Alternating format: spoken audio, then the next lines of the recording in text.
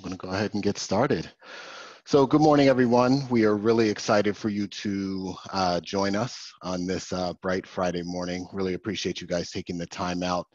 As Forelli continues to provide as much topical and timely information, we are moving into a roundtable series that we're going to start this week with the private colleges and universities.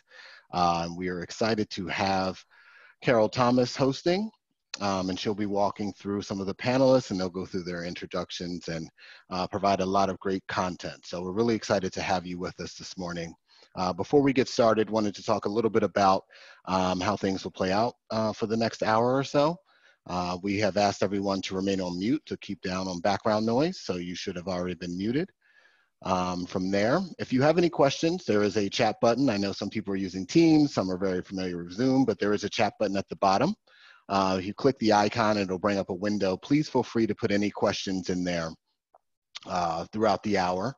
And once you do that, either, we'll be able to kind of real time answer that question, or, we are trying to leave some time for questions at the end that we can go back to. And I will also commit that if we don't get to your question, we will certainly do something written directly. So no question will go unanswered, but certainly want to make sure that you feel like you are, able to participate in that form or fashion. So definitely put those there. We are also recording the webinar. And from there, you will be able to kind of go back and reference the conversation and dialogue. And if you have any other questions, you could always reach out to anyone at Forelli, and we can get you connected if it's, something with one of the panelists as well. All right. And from there, I want to turn it over to Carol Thomas. Good morning, everyone, and thank you so much for joining this CIO Roundtable this morning. As Stephen said, I'm Carol Thomas. I'm Senior Vice President of Professional Services at Forelli, and one of my areas of responsibility is our leadership practice. So I'm really delighted that we are able to offer this first in what will be a series of virtual roundtables to support conversations on important topics for our profession. Today, we've gathered university leaders to have a conversation about how they and their institutions are responding to the unprecedented challenges in the world today. As we consider the past, and as I was sitting here thinking about, in February, I was a sitting CIO, and in March, I was not. I was with Forelli, and the world was changing rapidly around me, and I was admiring the responses of my colleagues, both at the institution I'd served, but also in the larger world, as we considered how we would respond in what has become the present or the new normal. The uncertainties of the environment are challenging us as innovators and leaders. And as we think about the future, we know we are unlikely ever to return to what it was like even a few short weeks ago. For some of us, that's a positive statement. For others, it's a more challenging statement. So today we have opportunities to work together in new and unique ways, with collaboration and support never more important. So thank you all for participating today in what will continue to be important conversations about navigating these times. Our contributors have much to share, and I've left time for each of them to introduce themselves, the institutions that they serve, and share on some of these important topics. So I'd like to turn the conversation over to them, and I'd like to start with Joseph Hemway from Pratt. Joe? Good morning, everyone. That was a success so far. I started speaking after I unmuted myself. Joe Hemway, I've been at Pratt Institute for about 14 years. Pratt is in Brooklyn, New York. It's a art, design, and architecture school. We also have a school of information. It's, I'm sure each of us could fill a volume or two with what has gone on in this time, but we're probably like a lot of you. We face the same challenges, and it was as the crisis unfolded, we had to keep iterating and iterating and iterating. And Carol, do you want me to just jump right into kind of the initial parts of the questions? Please. Yeah. Okay, great. So because we have a heavy emphasis on material practices, design studios, we have wood shops, metal shops, jewelry studios. It presented a significant challenge for us, and we had to sort of solve that as we went along. But the fortunate part was that we had a good portion of the semester underway, so we started to accelerate some of those materials practices classes, and then went online the rest of the way. Overall, the Institute had we have a continuity of operations plan, and we went by that plan. We were fortunate to have it, and everything worked exactly as we planned for. And in case nobody's lied to you today, that's the first lie of the day, is that the minute it took place, the plan went left, right. We kept readjusting and pivoting. We still are. And the continuity of operations plan and the business continuity planning has sort of been our roadmap now back to try to remobilize onto campus. So it's not as simple, as you all know, as reversing everything. But I think the biggest thing we found in going through that effort to follow a plan and to get a remote workforce going to complete the semester, et cetera, I think the overarching thing that I found is we had to be able to drift through the org chart. The hierarchical structure of an org chart just wasn't going to cut it for this type of situation. And before long, we realized that we had to create multiple agile teams, and even agile teams within the agile teams based on people's expertise. So we had to suspend and break the org chart a little bit, and that takes a certain amount of faith, and you have to let go of egos pretty much, because you're used to supervising people when you're earthbound, and you're used to having strict divisions. And this was an opportunity for us to put that to the test. One of the biggest challenges was we are about a third international, so we had to deal with not only getting everybody out of the dorms, but we had to get people back to their homes all over the world. We also have an extensive study abroad component, and we had to get those students back to us and then somehow complete the semester that was already underway in other countries. All in all, it was, it was just a steady march toward getting the semester completed.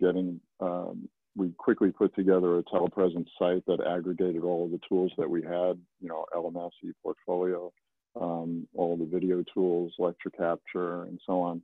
So we had that with, which pretty much went up over a weekend, along with a number of, guides, how-tos, pedagogical materials that people could turn to. And we took every department within my division, and we use Salesforce for our tech desk support center, and we put up their omni-channel support module pretty much overnight. We had to. And so I took everybody that was not anchored towards something like a critical piece of infrastructure, and they became support center staff. And we developed a call center that is still running 8 a.m. to 10 p.m., 7 days, to deal with all of the faculty calls, all the student calls. We're just finishing, so we've then taken that data and we're starting to mine that data for commonalities and so forth. So in terms of what the next few months look like, it's of course it's anybody's guess as to how we go back, but we're preparing for it. The extreme case being completely online. We've prepared a remote lab setup. We use a lot of design software, so we just completed a remote lab setup on AWS. And so we're now at a point where, because of the unevenness of the machines that the students and the faculty have, we're able to use that remote setup on the thinnest possible platform. We actually yesterday got it to work off of a Raspberry Pi, so we're like actually having people producing things using a Raspberry Pi. We have a lot of production output. We do extensive 2D printing, everything from fabric printing to photo. So in addition to 3D printing and milling, so we're working out ways that we could deliver that through UPS as the students produce their materials. And if we are fortunate enough to be back but practicing social distancing, looking at an Amazon locker type setup for pickups, so we could cut down on the density within the labs and the output centers. So I don't want to take up too much time, so I just, that's sort of things in a nutshell. So. Well, that's a lot, Joe, and I really appreciate that, because you've got some pretty unique challenges given the kind of education that you deliver. And so it's really interesting to hear how you're accommodating those adjustments through really, really interesting approaches. I appreciate that. No, we'll have a chance to circle back shortly, but I'd like to move on then to Carolyn Weaver from Des Moines. Carolyn, eager to hear what you have to say about your institution. I'm muted. Good morning, everybody. We at DMU are a health sciences university in Des Moines, Iowa, and we have 8 health-related degree programs, including DO, Doctor of Osteopathic Medicine program, PA, PT, etc. In about mid-March, we were anticipating having to move to remote work, and mobilized our team to get some tools together for online teaching and online remote exam proctoring. We developed a website with information for faculty and students about conducting synchronous and asynchronous learning sessions. Rapidly trained faculty who were not familiar with using Zoom. So we have some of our programs, the faculty were used to going into a lecture hall, and sometimes students, many students would be there, sometimes just a few students, and all of their lectures were recorded, so they were kind of used to that, but they were not used to synchronous learning. And so we worked rapidly to transition them to being able to do synchronous learning, and had some fits and starts with remote exam proctoring. Of course, you can imagine we have a very high stakes environment, and people are very concerned about cheating. And so we were able, though, to get some free licensing. Of course, we were inundated with all of the vendors basically offering assistance and providing free licensing. So, for example, Respondus gave us free licenses for Respondus Monitor, and we were able to do some mock exams for our students rapidly to get that going, and that went really, really well. And we rolled out VPN really quickly so that our faculty and staff could work remotely.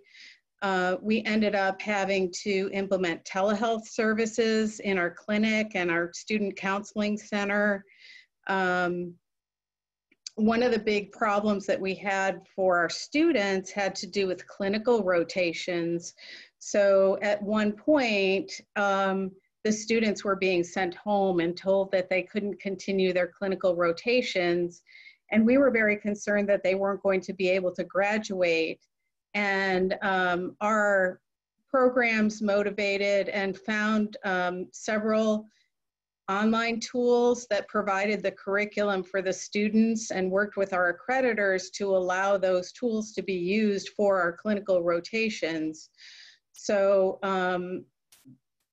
that put an incredible strain on our IT staff, of course, but I was really, really impressed with the IT team, with my team, and very happy to see how tolerant our faculty and staff were through this whole thing. I mean, I just would call it great resilience and ability that I didn't know was there, because like I said, it's a very high stakes environment. And so people want things to work and they expect things to work. And now they were thrown into a situation where they didn't know things, where things didn't work all the time, and they had to be flexible, and they did that. And it was phenomenal, and I think will be a great lesson for them for the future, that, you know, things don't have to be perfect and they don't always work, and we have to be flexible and figure out how to make it work. So we also did end up canceling our graduation, as most of you probably have. We did pivot to a virtual graduation. That's going to be happening this Friday. And a lot of that is pre-recorded. The students submitted pictures of themselves. And so we'll see how that comes out. Our emergency response team is a small team consisting of me and the chief marketing officer, the chief compliance officer, the president, the chief financial officer. And right now we're in the midst of reentry planning. We have a dashboard that we are using to determine when we return to campus. It has probably less than 10 items that we're looking at. Some of them are internal things that we need to do before we can allow more people to come on campus, because we actually are not closed, but we just don't have very many people coming to campus. Our initial re-entry would be a 25% target of people returning, and we're considering June, although we have to make a final decision on that. Iowa is reopening today. I personally am very nervous about all of that. But at the same time, having this dashboard where we can review, do we have reduced deaths in the area? Do we have hospital capacity in the area? Do we have, you know, reduced cases in the area? All of those things are things we're looking at. Sounds like you're doing a remarkable job in the face of again, curricular challenges, educational delivery challenges around, as you've pointed out, a very high stakes operation. Really remarkable work. And I've heard similar things about the agility and flexibility and responsiveness of colleagues throughout an institution and across institutions to support this very unusual time. And like you, I think the future is brighter for that learning that we've accomplished in the middle of this difficult time. Thank you, Carolyn. Thank you. Yeah, you're welcome. And we'll be circling back, I'm sure. I'd like to move on to Brandon Gatke from Pacific University. Yeah, thank you. Good morning, Brandon. Gatke. Hello. Brandon Gatke in Pacific University, located in Oregon. And my compliments to those that have already spoken, because we're in a very similar boat. Pacific University is 50% of our 4,000 students are undergraduate liberal arts, and the other 50% are in kind of professional health degrees, you know, PA, optometry, and a variety of other mixes. So we've experienced very similar challenges.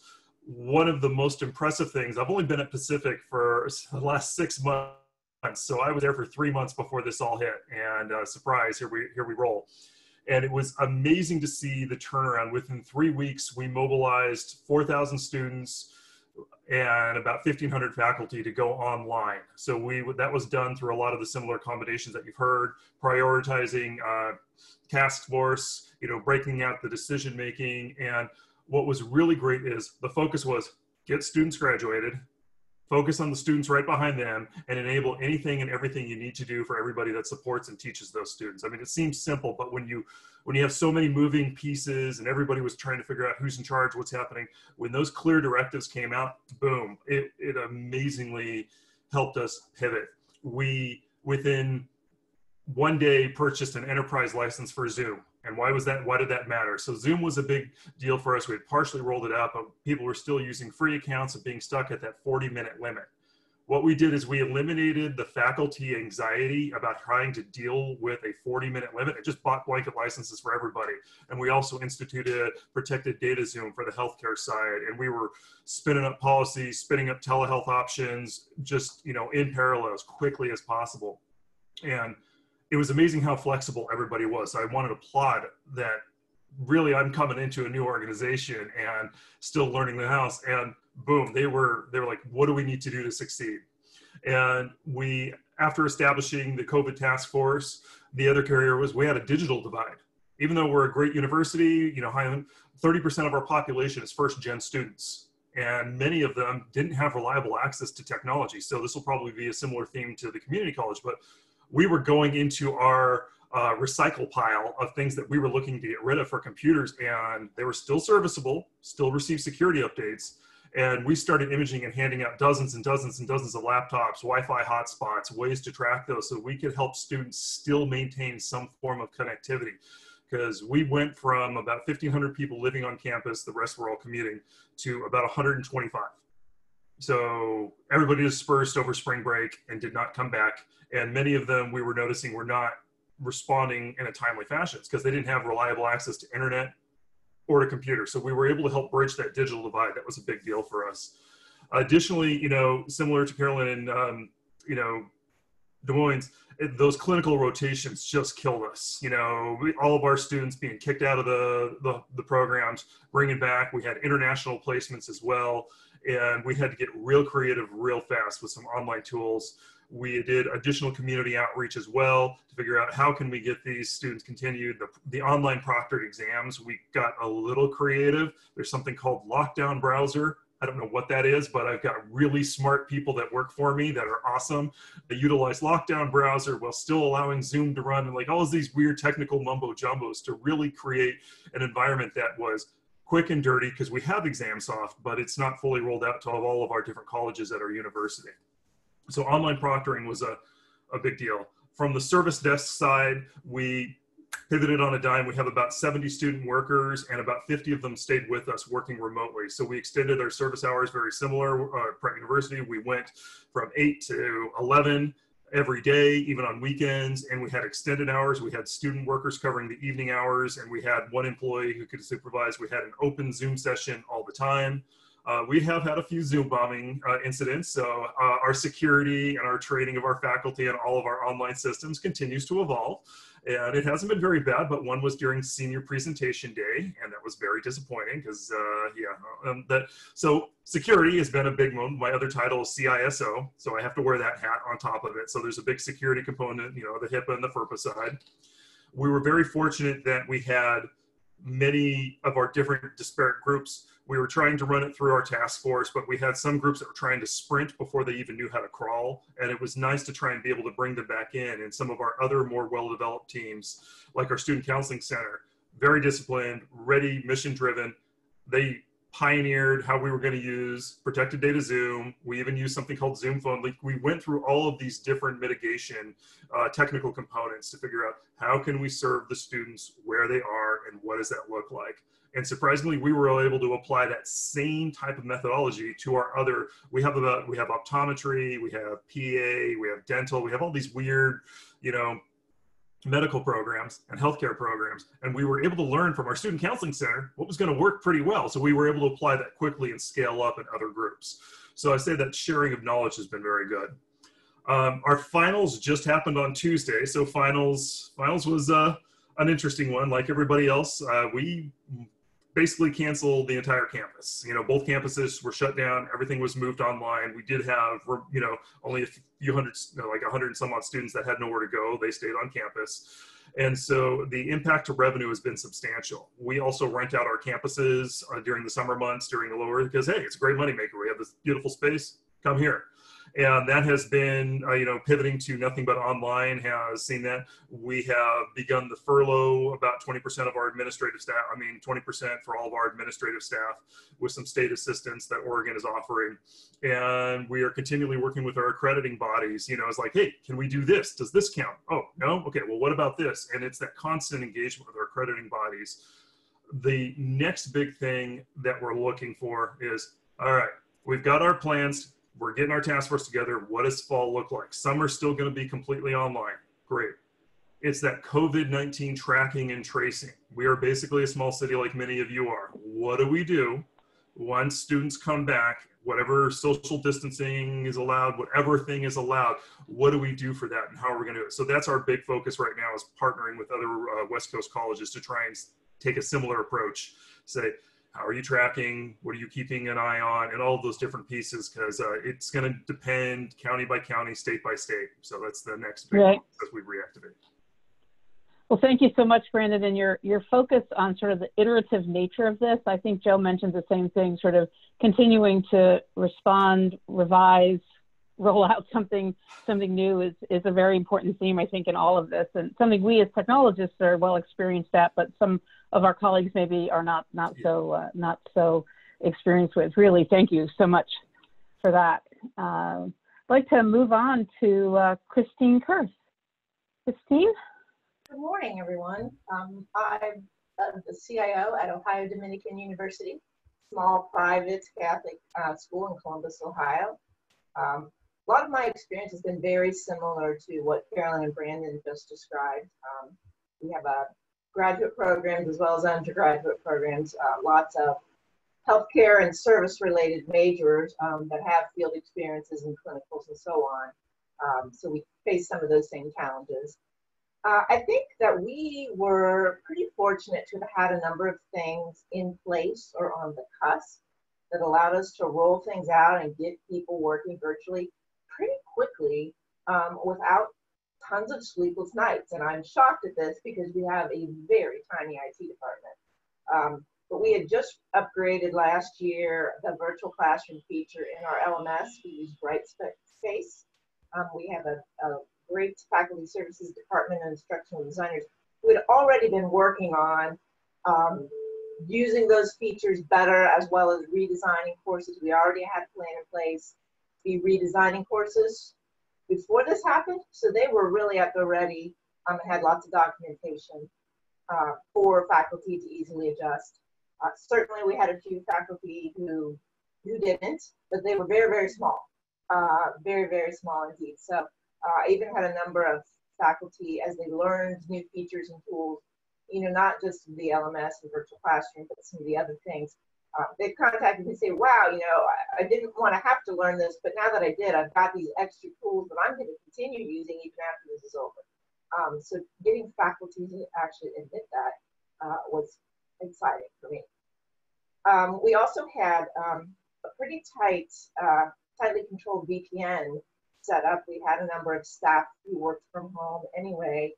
So we had multi-factor authentication, and the typical rollout was for them to log into a remote server for VPN.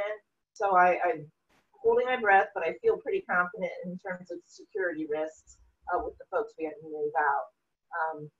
We did have to prepare a number of loaners for staff who didn't have computers, as well as some students. We do have a high percentage of first-time students or students who are in who are Pell students. So we figured, well, since we aren't using the classrooms right now, we just took a bunch of lab computers, updated them a little bit as needed for remote, and handed those out.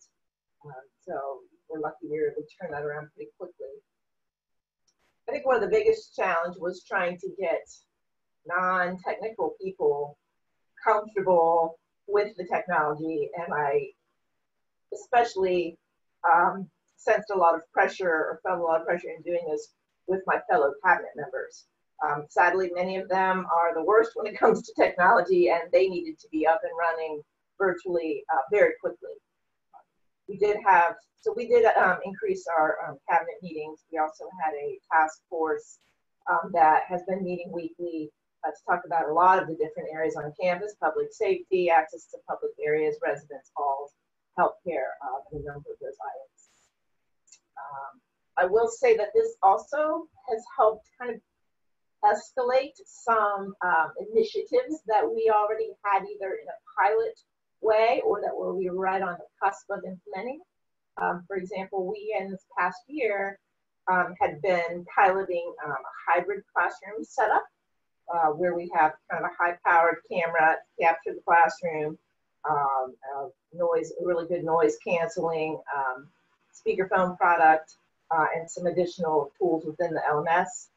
So we had 6 in the fall of these types of classrooms, and with some of the CARES Act funding, we will be expanding that to 25 over the summer. We figure we can do that whether the class is going to be hybrid or not, or if we're going to expand additional class sizes. So we've had a group looking at the assessing the square footage of certain classrooms, and then determining if we have a 6-foot radius around every person, how many people could we ideally fit in a classroom.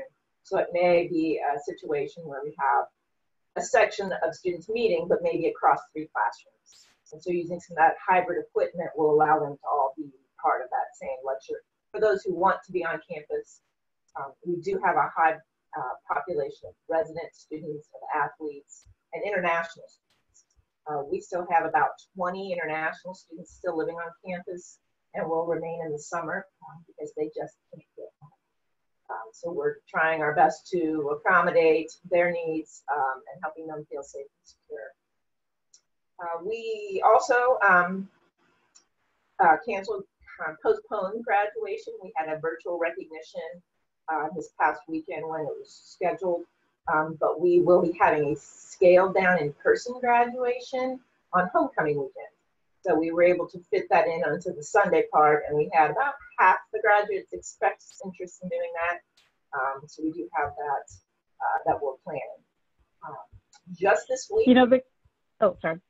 Oh, go ahead. Just this week, we sent out a survey to faculty and staff to kind of get an assessment of their risk tolerance for returning to campus and to identify people who maybe have a high risk health issue, as well as to open it up for comments, and we've had good feedback for that. I'm sorry, Carol. No, that's fine. Thank you, Christine. I'm actually, this theme of sort of graduation and reconfiguring classrooms is one that seems to emerge in every conversation about how we recreate the residential experience. So I'm excited to come back to those topics when we circle back today. I'd like to move on, and thank you so much, Christine, for that information, to Curtis Barker from High Point University. Good morning, everyone. Good morning. Thank you for being here.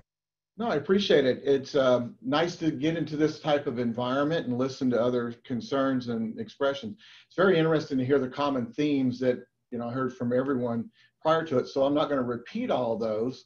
I'll talk a little bit about how we handled it. High Point, North Carolina is located in both a hurricane corridor and a tornado area. So about 2.5–3 years ago, we implemented a secondary data center and started working on what we would do if we lost our campus due to natural Mother Nature's fingerprint. So for the last 24 months, we've actually, every 9 or 10 months, we've actually gone through exercises where we didn't have the campus, how we would do online classes, how we would do other things, or if the tornado just impacted the main campus. I guess I should have told you, our campus is a little unique. It's a small private college, about the same size as Brandon School. We have about 5,000, a little bit more. But 97% of our students live on campus. We have very few commuter students. We have about 5–6% of our international students, but I know Kelly's been here and some others have. It is a very, very hands-on, student-centric university. I always get teased because we have a little ice cream cart that drives around giving away ice cream when it starts getting warm. There's 7 to 8 little gazebos in the morning that our students can walk past and grab muffins and juice and water and stuff for breakfast and other things. So it's very student centric. And that was our big concern when we started looking at from a natural disaster perspective, how could we ensure that our students are still provided that, we call it the extraordinary experience, but doing it remotely. I related a lot to Brandon's comments related to the size and some of the experiences he went through.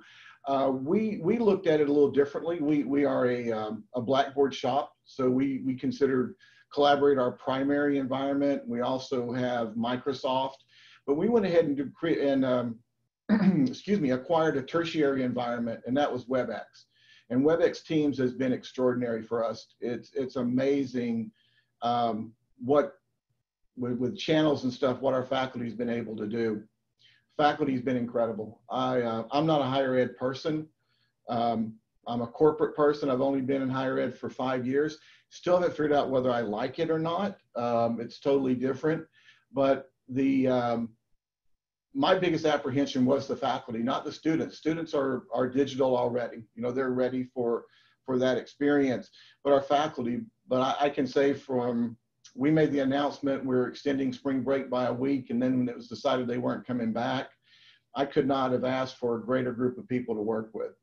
Faculty they never called demanding, they always called collaborating, they always called with what ifs and can I's, and so we made it through the rest of the semester. We had our finals, and really I can say we use ServiceNow. We have a couple of ServiceNow portals with FAQs and tools and tips for our students and our faculty and our staff, both from a technology perspective and from a COVID perspective, and it was just very happy.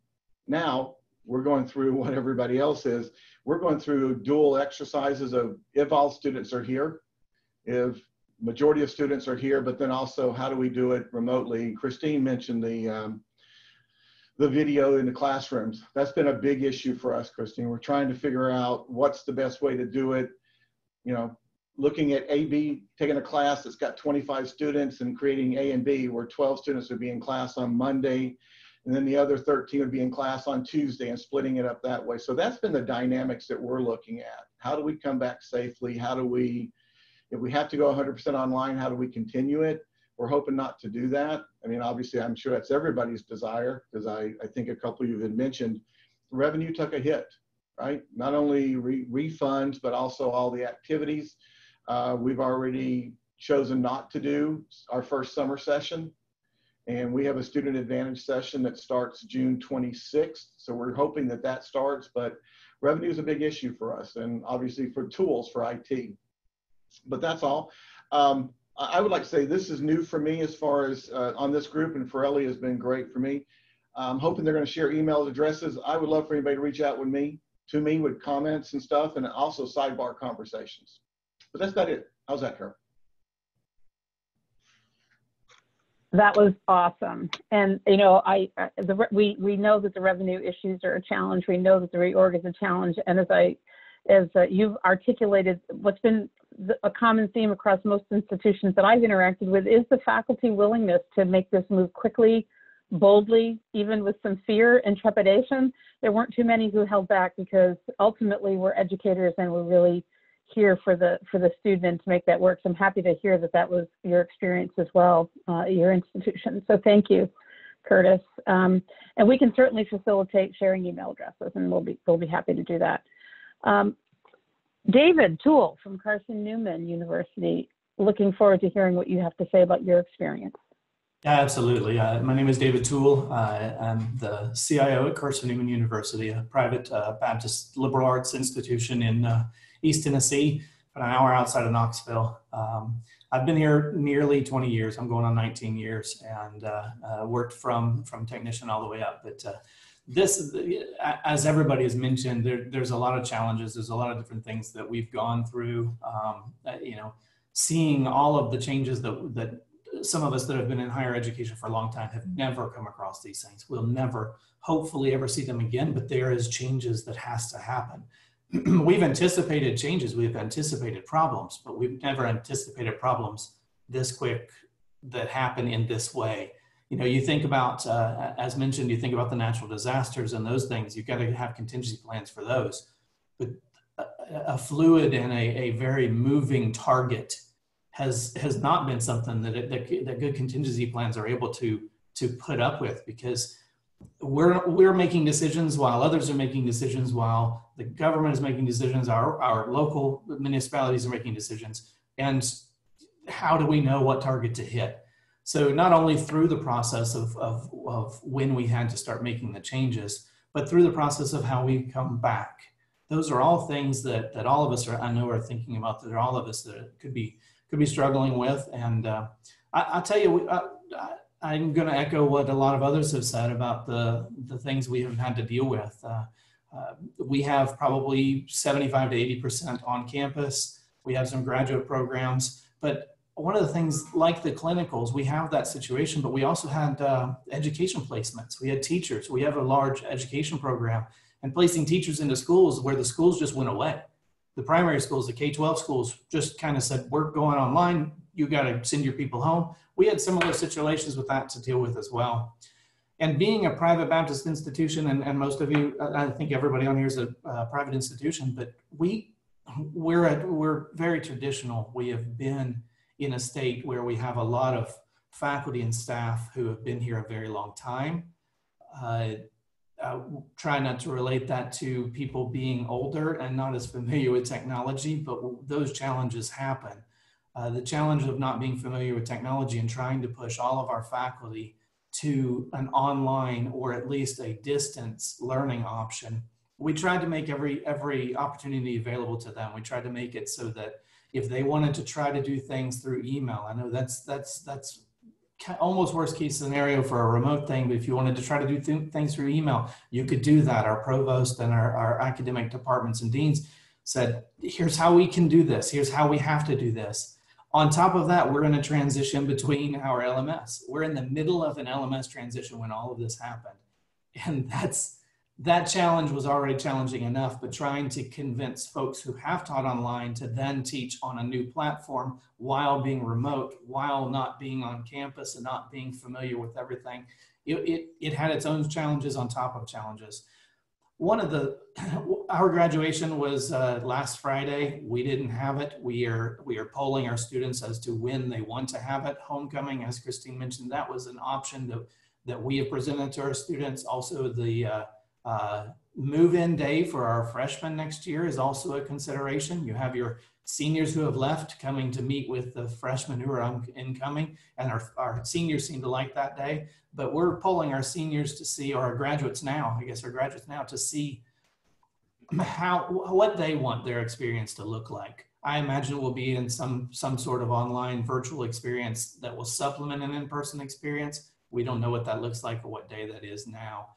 We also had a very large focus, as many have, get the students through the semester. All students try to find ways to make sure they can graduate or they can get through the semester in whatever methods and availabilities that they can. What I've told my staff and what I've told lots of people is, let's see how much lemonade we can make. You know, let's turn as many lemons into lemonade. We're finding we've had to cancel our camps. We have no online class, or we have only online classes for the summer, which we were mostly online for a lot of our summer classes. Most of our graduate classes were online, but very few of our traditional classes were. But for the summer, we have that advantage if we were already online. We also have no camps, which that's a revenue hit. But at the same time, if I try to turn this around, it's an opportunity for more time availability to work on some things that we've learned through this, that we had planned to do anyways, and make some changes and opportunities to adjust as necessary. And as been said before also, we had a couple of projects that were in the works. This has triggered that to be something we have to do now. We've added a second ISP. Which we only had one ISP, but going into an online environment or a hybrid or an asynchronous or synchronous, whatever we end up doing next semester, a single point of failure that you cannot control at all, and an option to get a second ISP so that you have some control over that. That was a project we were talking about, we were thinking about, now we're doing it. It is money well spent to get an infrastructure that will be in place to better help us through the future and the things we need to go through and be prepared for as we change to online and other things. So lemonade, as much lemonade as possible. That's where I try to live, and we'll see what we can do. I love that phrase, David. Thank you so much. And thank you to each of you for sharing your experiences. I've been watching the chat along with Stephen, and one of the things that appears to be coming up that I thought maybe I would ask you first as technicians is about your experience with moving to virtual desktops in various forms. I think it's impressive, Joe, that you were able to get some of your software running on a Raspberry Pi. That just kind of blew my mind a little bit. I don't know about my colleagues, but also, you know, we've talked to a lot of schools about moving, if they're Microsoft shops, to moving to Azure for Windows virtual desktops and other things to provide that access. I've heard from some schools about doing Chromebook rollouts with access to CAD software through a virtual desktop. So I'm just curious, really from anybody who's on the call, about your experience with that, and what you would have to share with your colleagues. Has it worked? Has it not worked?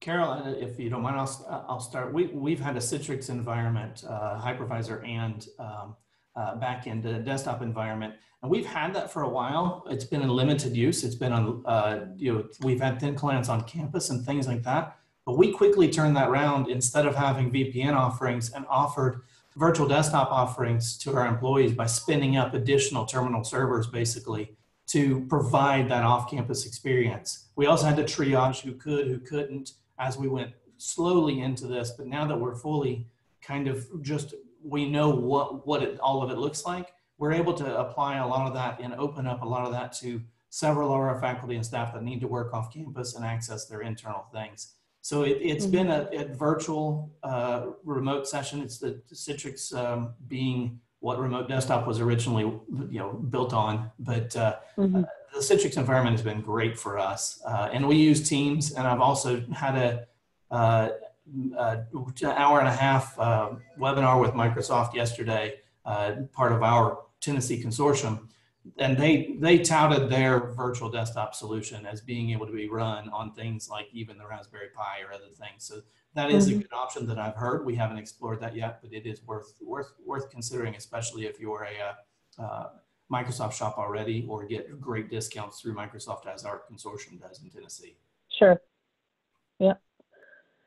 Yeah, we've worked with a lot of folks to help them to be able to get that licensing, whether they were part of the consortium or not, and to support them in those moves. Rob, I wondered if you wanted to add anything to that sort of conversation, since you're in-house expert on a lot of this.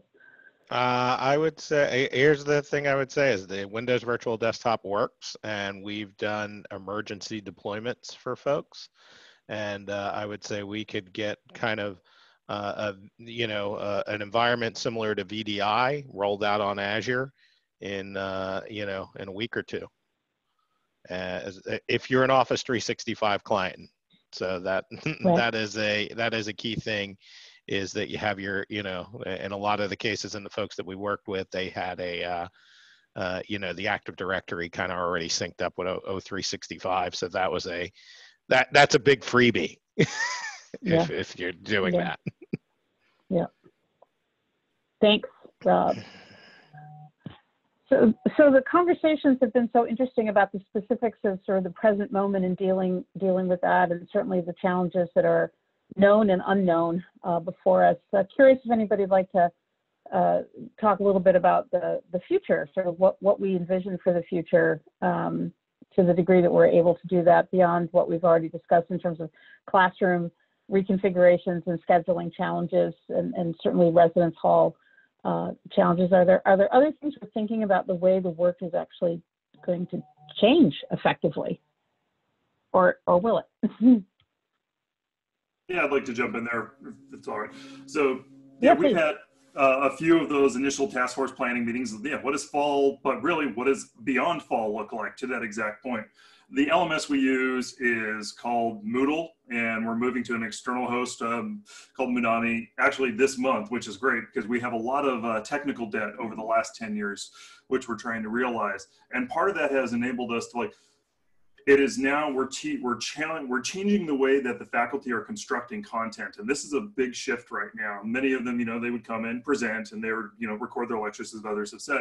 Well, now we're like, okay, of the 3 scenarios that look like, mostly open on campus or fully online, or no, you start open on campus, but then another thing happens and you got to shift and pivot like we did here in spring back to kind of an all online approach. So we're asking our instructors and faculty, teach modularly.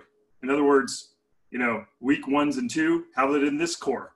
Week 3 and 4, have it in this core. And that way, if we do have to pivot in the middle of this and move forward again, your stuff can be easily shifted and put back online, or we can move back in that modality. And we're also requiring just every course now, consider what does it look like if you have to teach this fully online? That never used to be a thought. We're not in Tornado Alley, we're in the Pacific Northwest. At most we get an earthquake. And so it wasn't in our thought process. It's like, oh, disaster recovery, business continuity, yeah, we'll get there eventually. I mean, Kelly, you know, and Kimberly know what I'm talking about. They were out here a couple of months ago. So it's a big deal to change that and turn that around and have them change the way they're thinking about how they're presenting this concept. So we are seeing that as a permanent change in how they are delivering the content. And I come from the corporate world, and faculty content and the campus experience is the product we're selling to attract our students. So changing your product delivery is a big deal for us, because like others have mentioned, being on campus or receiving that face-to-face interaction is what they're paying for. So how do you maintain that quality? So that's the other big thing, is how do we keep this culture? And that's where we'll spend a lot of time over the summer months, is how do we maintain the culture for the students, that expectancy, you know, to really, you know, keep the customer happy through these very trying times, because we're expecting we're going to have some revenue decline come in fall. We're not going to have this heavy enrollment, and that's going to affect and impact what we choose to move forward with and what we don't. So that's kind of the big focus for us, is how do we change and adjust the culture of the teaching methodology. Anyone else want to chime in on that? Yeah, I think it's not only culture, it's also if we're moving to more digital, if we're moving to a more digital environment, let's look at all of our processes. Let's look at all of what the student sees. If they're going to be doing things more online, then our online presence, and we're in a migration to help the students see a better experience. And of course, not to necessarily plug, but Forelli's helping us with those things, because moving to a better experience for the student digitally, since we're going to be forced or force them, or however, whoever tells us we have to do what, those students need to see the best experience they possibly can. So however we can make that happen, however we can make that work, and anything we can do to make it feel more comfortable, more current. A lot of our stuff is older, visually older. Whatever we can do, we need to try to be thinking about those things, because their experience is going to be different. Yep. I would also say that I'm 100% optimistic about the future. I think that a lot of the fissures in higher ed were already there, whether it was the decline in the demographics that we were starting to head into, the decline in, you know, potential decline in international enrollment. Something was going to change anyway. And I don't think anybody wanted a pandemic to prove that point, but we were headed down this road anyway to look at new forms of education. And I think the exciting thing for us is that although we'll always preserve the premium brand that is Pratt, this is an opportunity for us to attract and be able to educate more folks. I think you've got to go where the learners are, and this is a good situation where we can do that. We're developing these tools. It's not just an interstitial thing. It's got to be something more enduring than that. And if you really believe in higher education, it shouldn't be a privileged thing. And I think this is an opportunity for technology to play that role. We've had that capability all along. It's just that there's never been as much of a clear call to make that happen. So I think for us, it's looking at new products. We're developing new products right now that will be put out in a micro-credentialed way with a blockchain backbone, just-in-time learning for non-traditional groups. You know, if you teach somebody some of the things that we're offering, it's the difference between $14 an hour and $22 an hour. That's like you know, the difference between walking and being on a motorcycle. So I think we have to look at this as a moment where it's not as much of the haves and have-nots. Even with 4,500 colleges and universities around the country, that's still not enough education to go around. So I think this is a reckoning, but it's a really good reckoning, and we're enthusiastic about it.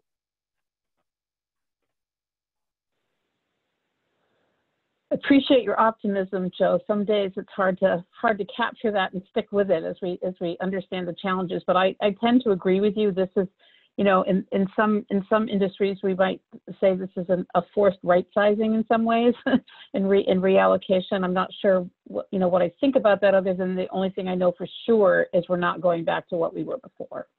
That seems pretty evident to me. So I'd like to open it up to the floor for anybody. I know there's been some conversation in the chat about free licenses and how we handle that. I don't know if anybody wants to comment on you know, how we respond to, we used it for 6 months, everybody loves it, and now we've got to pay, and what's that look like? Or the security challenges that we might have overlooked in the short-term rush to move to online learning and adjusting with those. So I'll just see if anybody has anything they'd like to say about those topics, and then we'll be ready to wrap up shortly after that.